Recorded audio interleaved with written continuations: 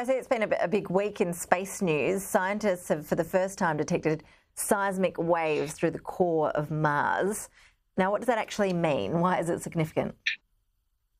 Well, it's the way we probe the interior of the Earth is, and it's been done for more than 100 years, is to look at the way earthquakes are transmitted through the central regions of the Earth. That's how we know that the Earth has a solid and a liquid metal core.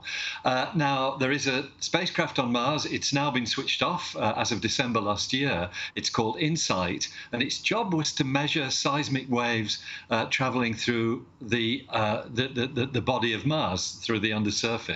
And some recent analysis done by scientists at the University of Maryland and elsewhere has shown that we can now track these seismic waves through the core of Mars, the central core, which, as I said, on Earth is a mixture of solid and liquid iron.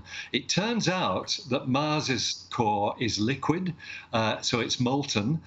It does not have a central solid core like the Earth does, and its composition is quite different. The Earth's core is nickel and iron, mostly iron. Now, Mars's core seems to have a high percentage of some quite unusual elements, most notably sulfur and oxygen, which are much lighter than iron. And so they make up apparently something like 20% of the core of Mars. And what that suggests is that Mars may have had a very different story to tell when it comes to its origins, the way planets were formed. We tend to assume rocky planets like the Earth and Mars all formed the same way. But given this difference in their central composition, maybe that is not the case. Okay, we also have a new image of a black hole. We'll show this picture to our viewers now, and I might just get you to explain, Fred, exactly what it is that we're looking at here. Okay, so this is a black hole at the center of a galaxy. It is a supermassive black hole, many, in fact, billion times the mass of our sun. And we know that galaxies do have these supermassive black holes at the center. This one's particularly important. It's a galaxy that rejoices in the glamorous name of M87.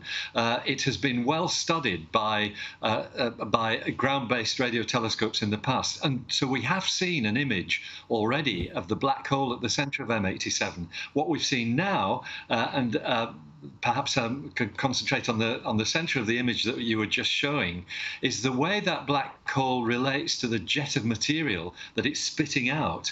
This is only detectable by very large arrays of radio telescopes spread all over the Earth. So you've effectively got a telescope the size of our planet to look at these things and see the detail that is emerging. We know that black holes like this do spit out material, not from the black hole itself, but from the disk of debris around it at very high speeds. And what this new image shows is just how that connects to the black hole itself, how the black hole organizes that what's called an accretion disk of debris around it, focuses it into a jet, and then spits that jet out at speeds almost the speed of light. Very exciting astronomy.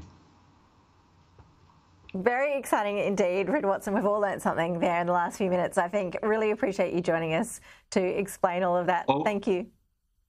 Always a pleasure. Many thanks.